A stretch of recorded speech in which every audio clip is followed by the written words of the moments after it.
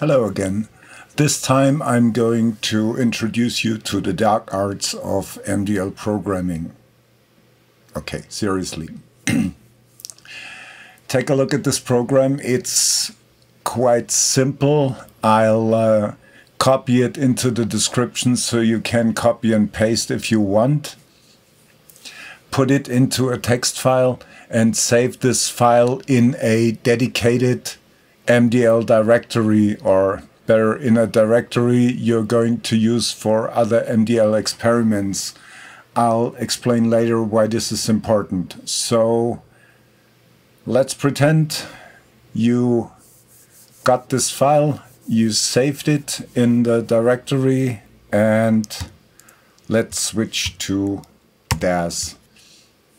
I created a sphere to have something to test the shader on, and I'm going to use the small viewport up here to let Iray do its thing.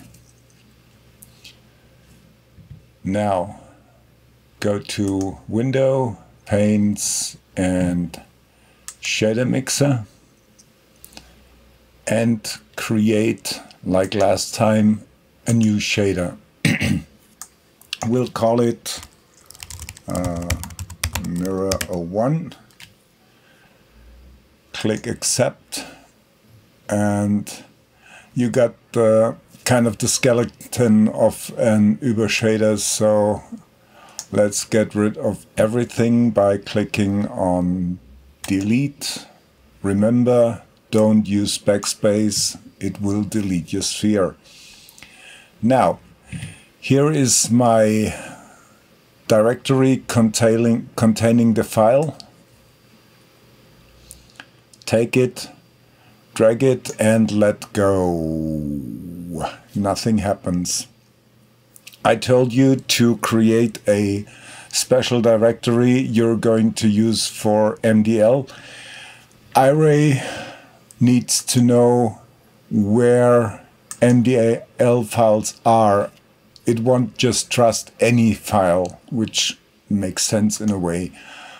Click on Base Paths, click on Add, choose the directory or select the directory you created before containing the file, accept, and you're done. Now let's drag again,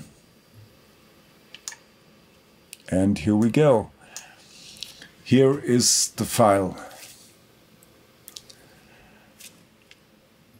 You remember there is a variable called reflcol, which is used to create the reflection color. Connect the result of this brick to the material input on the output brick, MDL surface, and click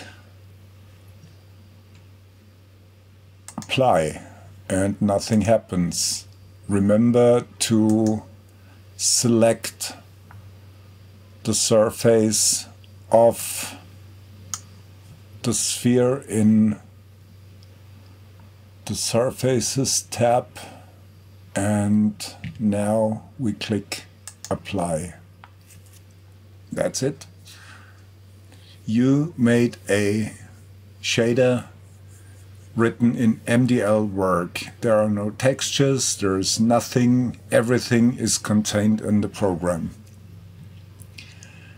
If you want to be able to change the reflection color, go into your bricks to Utility and drag the User Parameters brick in your window and connect the reflcol to the User Parameters brick. This brick allows you to create the base settings. Let's give it a shot. Let's make it red. Apply. Works. Now let's put it to white.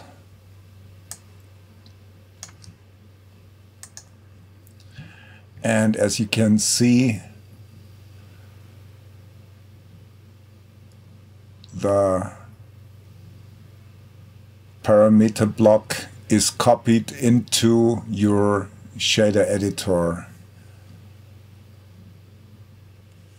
The only thing that bothers me at the moment is reflcol made sense at the time I wrote the program, but it might not make sense in a couple of months. So let's get into parameter settings by clicking on the little cogwheel up here and give it a better label. Let's call it reflection color. Don't bother with the other settings in here.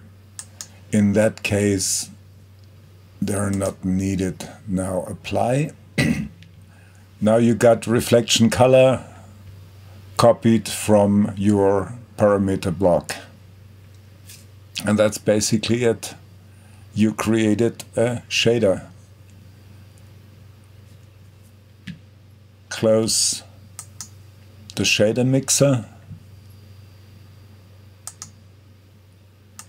Set this back and take a look in your main window, and you see that the sphere could need a couple of subdivisions, so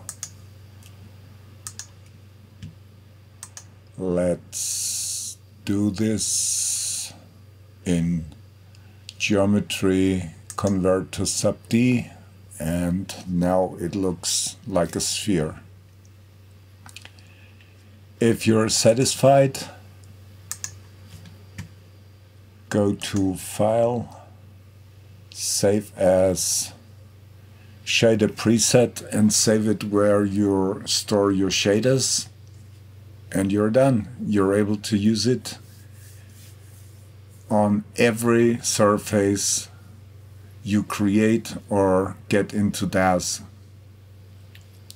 If you want to create a nice icon, I'll link you to the video showing how to create icons for your shaders. I hope this helps. Happy rendering and see you next time. Bye.